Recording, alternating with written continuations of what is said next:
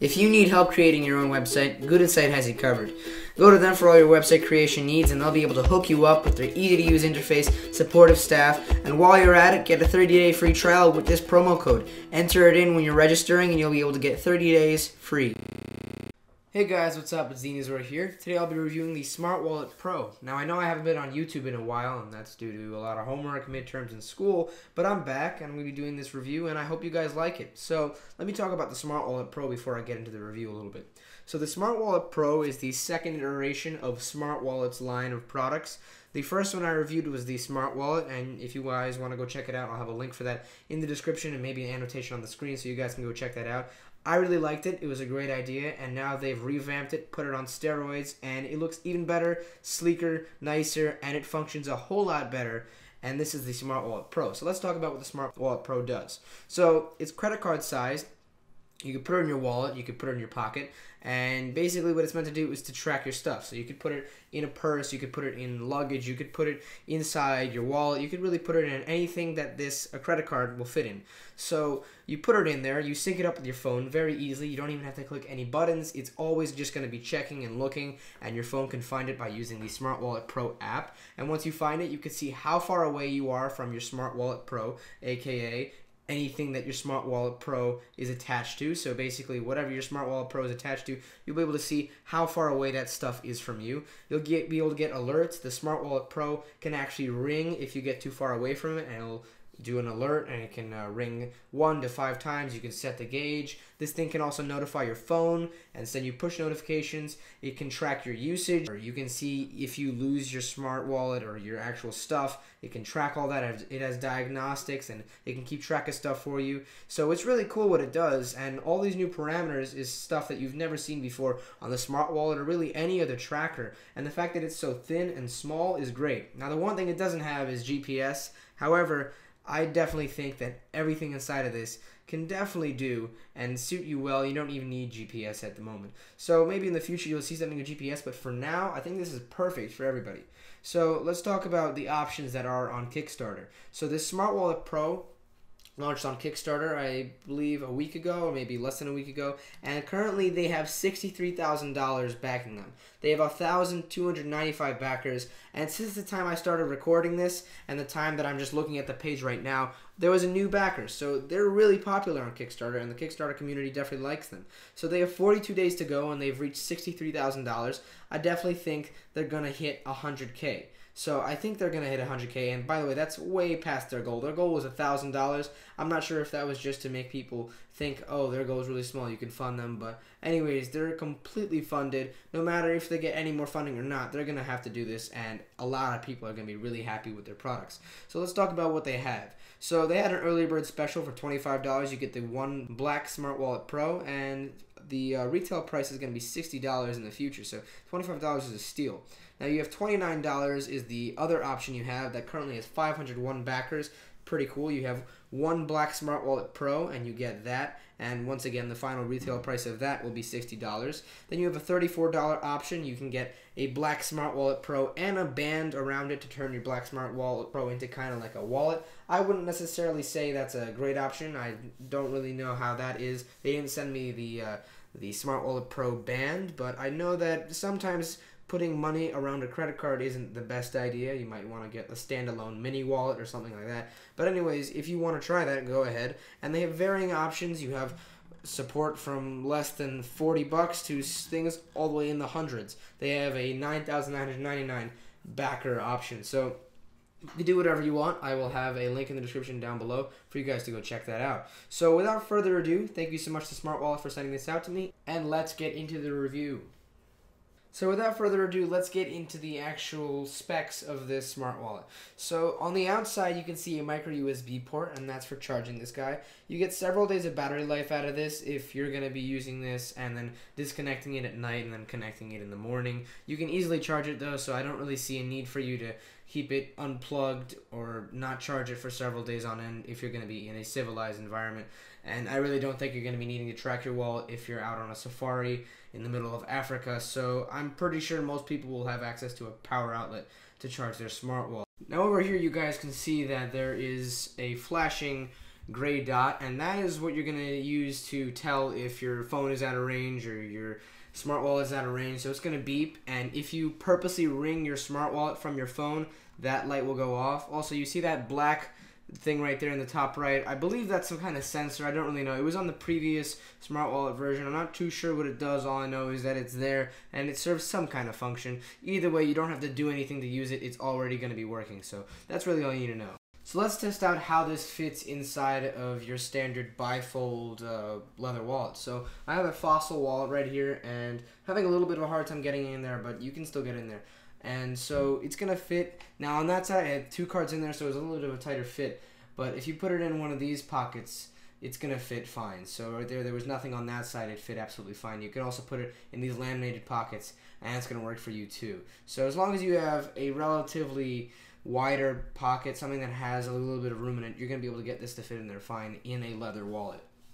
Now, if you're one of those people that is a fan of wallets that are more minimalistic and more modern, this is also going to fit in there. You might struggle a little bit. Here I have a Smart Wallit on me, and it fit fine in there after just weaseling it in there, so it's a little bit difficult, and I already had like 10 cards in there, which you're not even supposed to do with wallets of this size, so I'd say it fits relatively easily in your average minimalistic wallet, and it's about the same size as the wallet itself, so it does work. It's a little bit of a tight fit, but you should be fine. So what you're going to do is you're going to first click the connect button when you first get your smart wallet. There's nothing you need to press on the smart wallet itself. It will automatically recognize it. Now, as you can see, you have a battery life, which is a really good thing that they included, and it tells you how many days your smart wallet has been with you or something like that. I'm not really sure what it says. The owner did not explain to me what that means, and those days fluctuate, so I'm not really sure what they do, but it gives you a battery percentage, which is a good thing. So you can change how many times it notifies you. If at all it notifies you, it can send you push notifications. You can choose the intervals, the distance at which it will notify you, and you can just see the ID of your actual device. So you go back here, and you can ring your actual smart wallet. You don't have to actually lose it or go far away from it. You can ring it, and you'll have a flashing thing in the bottom right corner of the smart wallet. And here's the part of it that works so well. It is loud, you can hear it. There's not much to it. There's just a blinking little thing. So even if you're a deaf person, you will still be able to find it because it can tell you the distance you are from your smart wallet. And then the closer you get, it's like you get hot or cold. And if you're close to it, you'll be able to see how close you are. And then you can just generally look around for it. Once you're within 5 feet of it, it shouldn't be that hard to find it unless it's under a couch or something like that. So it's pretty easy how this works. They have a couple other functions on here like choosing when it won't alert you and specific times. But other than that, it's a pretty simple process, and I think this is a great idea that they revamped the entire app. So at this point I want to give you guys a quick demo as to how the meter works and how they can judge your distance, but bear with me a moment and just pay attention to the battery life at this point. As you can see, it's fluctuating very strangely. Just a couple minutes ago when I was using this, it was at 22%, now it's at 24%, and then it was at 25%, then back to 24%. So I'm not really sure what it's doing, and this meter is a little bit strange as well because I'm getting further and further away from it, yet it shows you that I'm getting closer to it. So it's kind of strange, but in the end, it gets more precise the closer you are to it. And as you can see also, the battery life is a little bit screwy. So the app is still a little bit buggy, or maybe that's not even the app, that maybe just be the smart wallet itself. I'm not sure what's really wrong with this. All I know is that it's a little bit screwy and there is some lag in terms of it. But right here you can see I just set the smart wallet down and then it reset itself back to 0. So there's a bit of a lag, but other than that, it works pretty well. So at this point, I just want to give you guys a comparison between the original smart wallet and the new smart wallet. So as you can see, the original smart wallet comes in 2 colors. It comes in black and white. So the black color you see right here, it's considerably smaller. It's almost the same length, but it is not as wide as it. So it's clearly smaller, but it looks more convenient, but actually it's not. Because on the back of it, it has a clip. So that clip prevents you from putting it in an actual credit card sized pocket. It requires you to clip it onto the pocket, and that's where some of the issues were on the original version, where it could fall out relatively easily, especially on modern wallets. So as you can see right here, it's a lot thicker. It's not as long and it's not as wide as the SmartWallit Pro, but it is a lot thicker, and that was the problem, where it didn't fit in any credit card pocket. And if you could see all the way in the middle of that Smart Wallet original version, there's a little bit of a tab, and that's the actual clip. You'll be able to see it a little bit clearer on the white version. And as you can see, this is probably not the best design, and it's a great thing that they changed it. So now onto the white version, which you see right here. Here you can clearly see the clip. But what I really want to show emphasis on right here is the fact that this was screwable. You could change the different types of tabs you had. You could change it from a clip to a keychain to all that stuff. There's not as much accessorizability, I guess, on the new Smart Wallit Pro. It's just one standard form. You can't really change it. But one thing to point out on this was that there was a button on this original Smart Wallet, and what that allowed you to do was to ring your phone in case you lost your phone but still had your Smart Wallet. That's something you can't do with the new Smart Wallit Pro. With the new Smart Wallit Pro, there's no buttons on the Smart Wallit Pro, so you can't ring your iPhone if you lose your iPhone. The great thing about the original Smart Wallet was that if you lost your phone, you could find your phone by ringing it with your Smart Wallet, and if you lost your Smart Wallet, you could find it by ringing it with your phone. So that was the big difference that really was the game changer for me, and that's why I'm a little bit upset that that wasn't included on the newer version. But anyways, onto this. You can see that the speaker grill on the original version is a lot larger than the seemingly absent speaker grill on the newer version. And this isn't just aesthetics, it was actually a lot louder. And because it was a lot louder, it made it a lot easier to find your Smart Wallet if you lost it. And that means that you'll be able to find the stuff that it's attached to a lot easier. So that was the game changer for me, and that's why I think they took a lot of steps forward but also took a lot of steps back with this new Smart Wallet, and that was a little bit upsetting. So by now you should have a pretty good opinion as to whether or not this is for you. In summation, I think this is a really good product. It's just that I'm unhappy because I am aware of the previous version, which was basically, it didn't even have that many sales. It was basically like a prototype. So the previous version, I'm not sure I can be fair in saying that it sucks compared to this, because that version was very good. It was really good, and there were some flaws, but there were some things that that previous version had that this version doesn't have at all. And granted, the previous version was really kind of their first model, and definitely they're still learning. I mean, it's kind of strange that what your second model has, it doesn't do as well as your first model does. So that's the thing that's a little bit annoying to me. Now, otherwise, this is a great product. It's credit card sized finally, which is a great thing. The previous one wasn't credit card sized. This one now is. And to be honest with you guys, if you didn't know a first version existed, you'd probably be happy with this. It's just that I, from a reviewer's perspective, I know everything about this. I've seen the first versions. I've talked with them about the prototypes. I've seen it from its inception. So I know everything that's going on with this. And that's probably just why I'm so pessimistic about the fact that it doesn't have as many features as the original one did.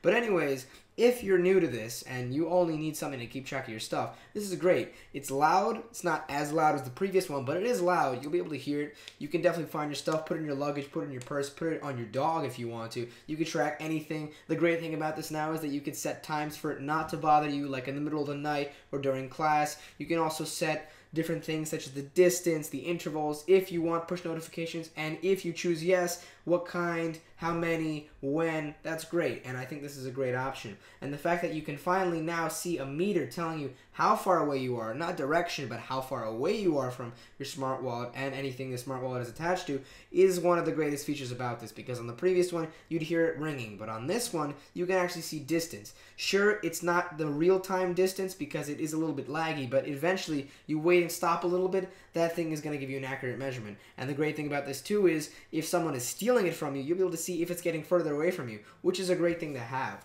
So I think all of these compiled together, all these different characteristics and features combined together, is what really makes this a great product. They will be selling it later for $60, which is not a bad price for basically something that will ensure you don't lose your stuff. And your stuff could be worth a lot more than $100, probably over $200 if you're someone that likes to carry a good amount of money in their wallet and their credit cards. So I'd say if you really care about your identity and you care about keeping your cards on you, you should invest in one of these. It's credit card sized, maybe a tiny bit thicker than your average credit card, but it's definitely worth the investment if you're very afraid of someone taking your stuff and then using it to do bad things. So I think this is a great product if you're looking for that, or you just want to keep track of your stuff. So yeah, with that said, hope you guys enjoyed the review. I'll have a link for this, the original one, everything in the description down below. Thank you so much to Smart Wallit for sending this out to me. This has been a review of the Smart Wallit Pro, and I'm pretty pleased with this product. So yeah, rate, comment, and subscribe. I'll catch you guys on the next one.